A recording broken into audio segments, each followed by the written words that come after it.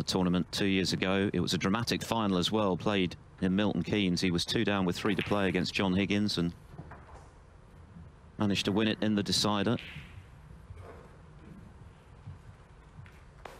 Of course, Mark Selby is the defending champion. He beat Luca Brissell in the final last year. Selby and Mark Williams, the man who denied him the British Open title last night, will be playing tomorrow here.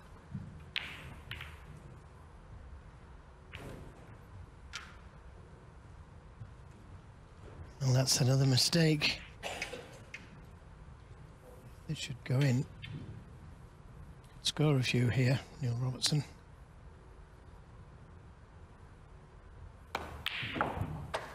One.